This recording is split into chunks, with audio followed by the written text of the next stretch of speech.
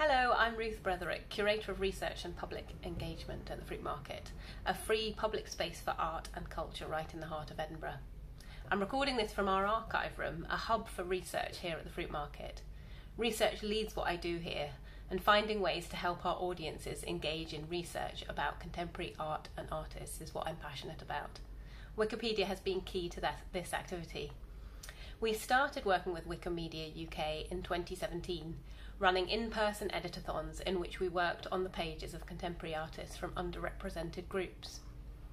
When the pandemic hit, the Fruitmarket was closed anyway due to the fact we were redeveloping the building, but COVID did delay our reopening for about a year.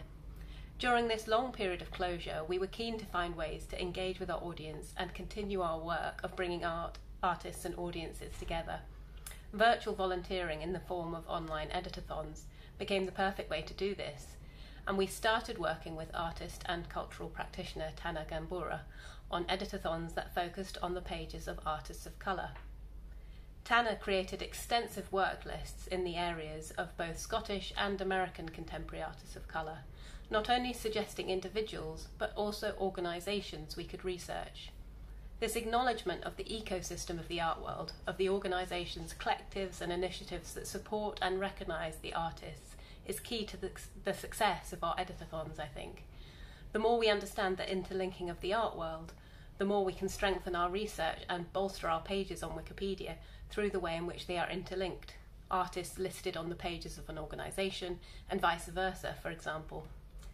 The collective of the art world and the community around it is also so well reflected in Wikipedia itself, which is a community I felt so welcome in. And indeed what I love about Wikipedia is the collective effort, the collaborative nature of the research, and for us the excitement of living artists, of knowing their work merits a Wikipedia page. While there are many pitfalls of working on the pages of living artists, and conflict of interest must be avoided, I also love it because you can see what a difference it makes to an individual artist and their career. I've often had tweets or emails from artists after an event thanking us for our work. Adding to and editing Wikipedia is such a satisfying activity, and it's been a joy to lead so many people through the process of getting to know Wikipedia and of publishing their first page, adding their first picture, or correcting a long-standing error on a much-visited page. As a form of volunteering, it is so convenient to fit around your own skills, knowledge and time. You can make tiny edits in 5 minutes, or sit down for hours composing a new page from scratch. In the words of one of our participants, "You feel so powerful, you can do all this stuff."